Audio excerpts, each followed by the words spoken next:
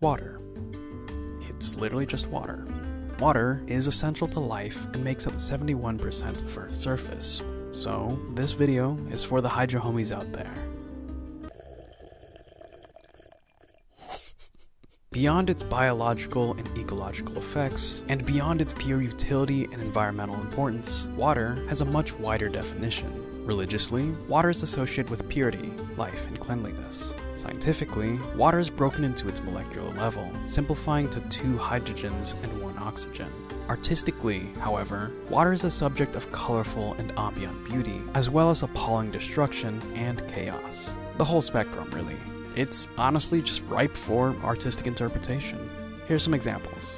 Water is colorless, yet comes in so many hues of blues and greens. Water is completely see-through, yet hides some of the most horrifying creatures in its depths. Water is responsible for catastrophic natural disasters, yet gives life to plants and animals. And finally, water can show a reflection like a mirror, yet you can completely fall into it. Fancy, huh?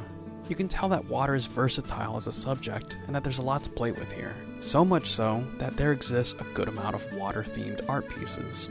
I mean, look at the timeless classics. Hokusai's The Great Wave, Debussy's Sunken Cathedral, Ween's Ocean Man. Classics. And of course, there is an artist that I've run into that has given water its own unique look. Today's featured Twitter artist is Maruti Bidaman, or Koyamori, the water artist.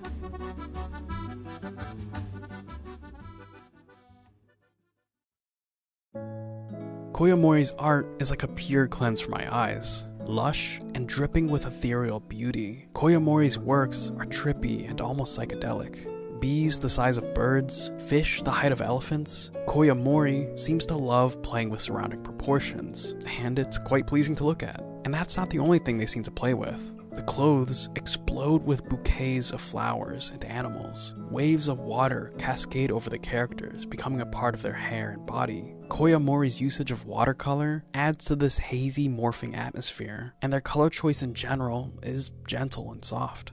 I would describe Koyamori's works as a watery, dreamlike interpretation of elements, flowers, and animals.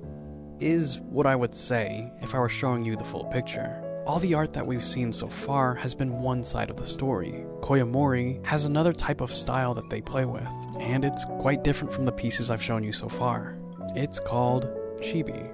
Yeah, chibi, as in small, chubby characters or animals with stubby limbs. They're really cute, rotund, and squishy looking.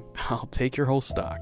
Koyamori draws these little guys as bears, cats, ghosts, plants, or just blob creatures. They're expressive, overly emotional, and charming as a whole. Drawn in various environments, ranging from the inside of fruits to basic eating utensils, this is a contrasting style from the realistic-looking flowers and animals we've seen so far. I think it would be easy to be dismissive and say these drawings are simple and childish, which they kind of are, but let's see what Koyamori does with them. These chibi, more cartoonish-looking creatures are placed in detailed green foliage. Other times, they're in lakes, floating next to lily pads. They're like a little sprite you'd imagine existed when you were a kid. Despite looking derpy or silly, I'd say these pieces are just as artistic as Koyamori's more quote-unquote serious art pieces. In its own unique way, the chibi art style makes the detail of the environment around it that much more interesting. If I were to overanalyze this in an English teacher type of way, I'd say that a lot of this art is close to an homage to a more childish side of oneself. Here's what I mean. Take the cats in this piece, for example. Cats don't exactly look like this, yet we recognize this as a cat. That's because this is a symbolic drawing. Symbolic drawings communicate an idea without the details. The ears, the mouth, the tail, and the 4 limbs are more than enough to tell us that this is a cat. Symbolic drawings are generally what children start with when they begin drawing. Now, look at this cat. The proportions seem a lot more accurate. Its body isn't too round or long, the head's not too big, and the face doesn't look cartoonish. It looks much closer to a real cat. And that's because this is a descriptive drawing. Descriptive drawings flesh out the details of an object to look closer to what is actually being looked at. This is closer to a real cat. Going back to Koyamori's art as a whole, despite being able to draw detailed, vibrant pieces, they still add these cutesy, simpler creatures because they want to.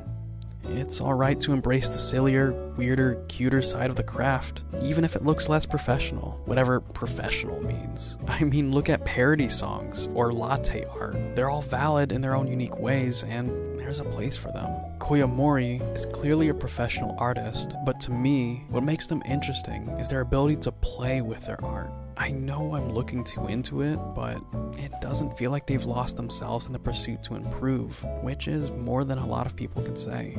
So I'll leave with this.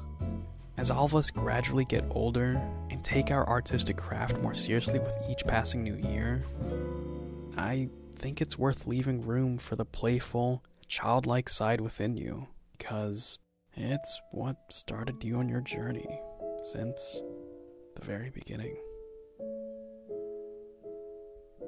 Anyways, that's all I've got.